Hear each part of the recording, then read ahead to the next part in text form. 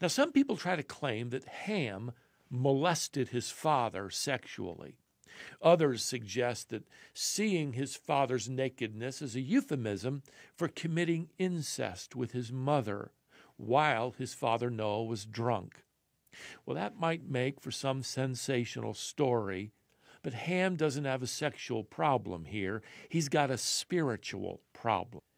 Now remember, Noah is the patriarch and high priest of this family.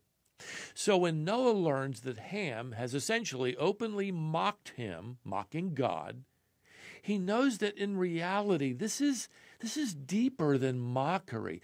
This is spiritual apostasy. And Noah delivers a prophecy in the form of a curse on Ham's son, Canaan.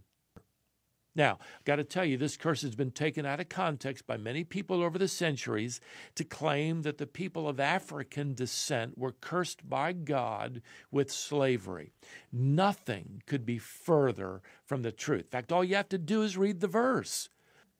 It's on Ham's son, Canaan. And the African nations didn't descend from Canaan. Noah is prophesying the future of Canaan's descendants. And who are they? The Canaanites.